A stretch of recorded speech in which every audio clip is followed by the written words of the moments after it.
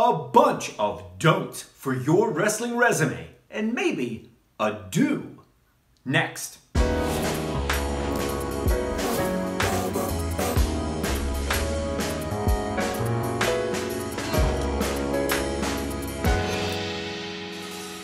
I'm Mike Quackenbush, and this is Till We Make It. Right here on my channel, I make videos for fellow pro wrestlers at every single stage of their careers. And I do this because for the first 3 years I was an active pro, I didn't have a mentor to guide me, nor did I have a coach to teach me. And I really believe that lack of access to veteran wisdom, knowledge, and experience played a significant role in my failure to achieve my ultimate career goal. And I don't want that to happen to somebody else. I don't want that to happen to you. So if you're down with the mission of Till We Make It, go ahead, join the Till We Make It tribe, subscribe down below. Or if you want to take your support and participation to the next level, look in the descriptus for a link to my Patreon, where for as little as $5 a month, you'll instantly unlock access to our private Discord, plus more than 250 exclusive posts. And at the top tier, my master tier on Patreon, you'll be part of our monthly live call where I offer feedback and analysis on my master tier patrons' latest promos and matches. This is top of mind because we just got the group together a couple days before I am recording this one for you. Now, to the matter at hand about pro wrestling resumes, which have been a standard for as long as I've been in wrestling and probably were long before I came along. Having a neatly curated pro wrestling resume confers a sense of professionalism upon you. And there definitely are wrestling organizations out there where you can't get a tryout. You're not going to get an audition. You will not get your foot in the door unless you have a pro wrestling resume. In case you haven't seen it, I do already have a video on the channel about wrestling resumes and your demo package, and I'm going to link you to that at the end of today's video. Don't worry. But for now, let's talk about a couple things you don't want on your wrestling resume.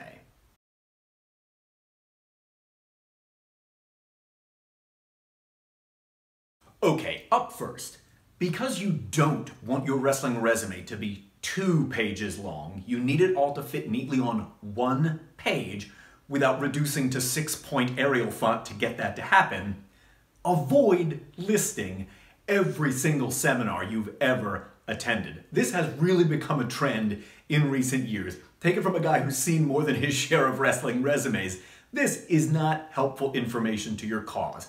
If you want to highlight 2 or 3 very special ones you've attended and then mention that you've been to dozens more or whatever is appropriate there, go ahead and do that. It's good to convey to whomever is reading it that you are constantly reinvesting in your own education as a performer. That's a positive.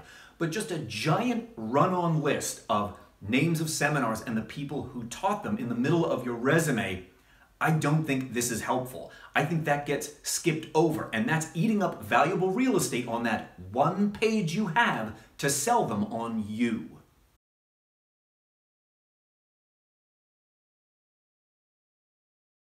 A second one we gotta talk about is this.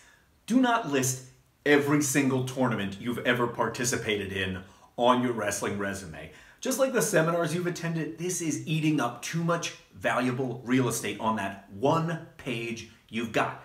So great, you've been in 20, 30, 50 different tournaments. Just highlight 1 or 2 that are especially important to you or noteworthy. If you were in the Mae Young Classic, yeah, I would list that on your wrestling resume, but you don't need to follow by listing 25 other tournaments that you were in. Again, you can find a way to just highlight a couple key ones and make it clear you are an active working pro without gobbling up all that space on your wrestling resume. Impress them with a couple well-chosen tournaments rather than trying to overwhelm them with the quantity.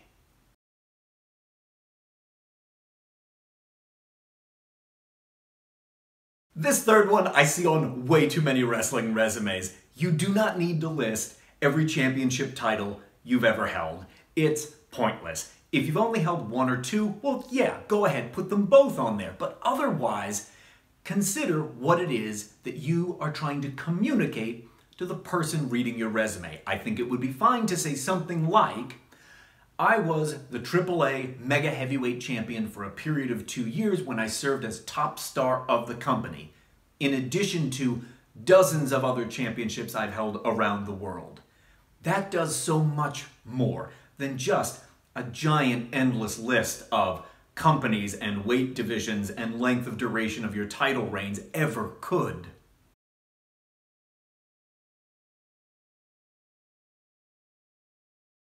And you don't need to list the name of every wrestling organization you've ever worked for. Pick a couple to highlight, and that's sufficient. Even back when MySpace was relevant and who was in your top 8 seemed really important, I'd already wrestled for more than 200 separate wrestling organizations. Just listing all of them on my wrestling resume did me no favors. I just needed to pick a couple select ones that represent my body of work well. That's all my wrestling resume needed to have on it, and it's all yours needs to have on it.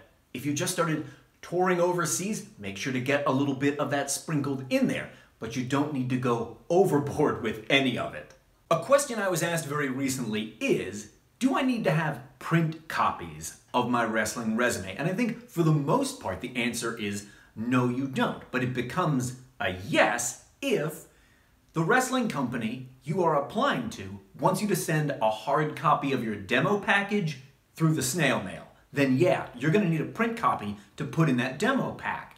There are still wrestling organizations that require that. But of course, things are trending more digital, and that trend is not likely to be reversed. It's possible you'll never need a print copy.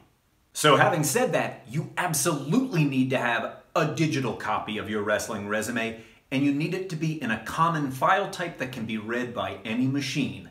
And both PCs and Macs can easily open PDF files. So my recommendation to you is you save your wrestling resume as a PDF.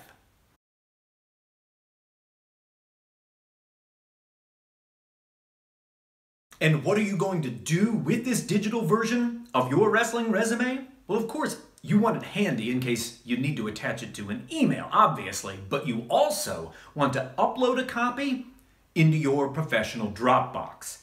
I think anyone trying to find work in professional wrestling today needs to have a professional Dropbox. Doesn't matter if you're a wrestler, you're a referee, you're a ringside manager, doesn't matter. You need a professional Dropbox, and it must contain 7 items. I detail all 7 of them and walk you through the construction of a wrestling resume in the video appearing up here right now.